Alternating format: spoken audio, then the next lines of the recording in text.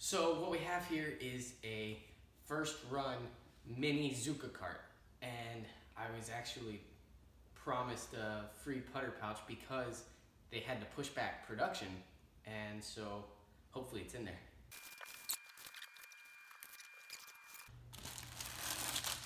There's the putter pouch.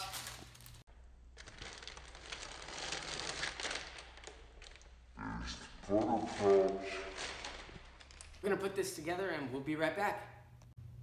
So here's a look inside the mini Zuca. The first thing you'll notice is it doesn't have the same dividers as the normal Zuca. Instead, it came with these with no instructions on how to use them.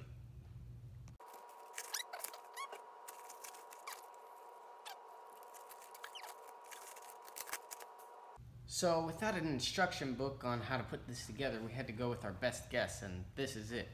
So we thought maybe over here you could put your drivers right there, and then put a couple mids right over here, maybe some putters. Well, we've got the putter pouch up here, but you might want to put some down here. Then there's this space up here, and I thought maybe you could put your wallet up there.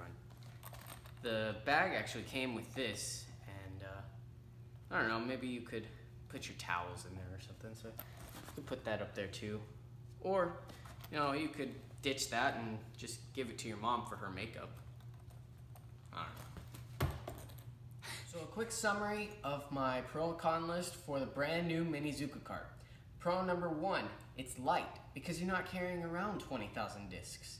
Pro number 2, it's more affordable than the normal Zuca carts.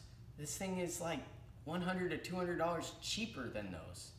Pro number 3, you can sit on it. It holds like 300 pounds. Pro number 4, it's still minorly customizable. There are some cons with it though. Let's just rattle through those really quickly. Con number 1, it's really confusing in there. Con number 2, you can't customize it quite as much as you can the normal Zuca carts. Con number 3, it's just too late in the day for me to go out and play. But there's always tomorrow, so be sure to hit that subscribe and you can join me on the T-pad.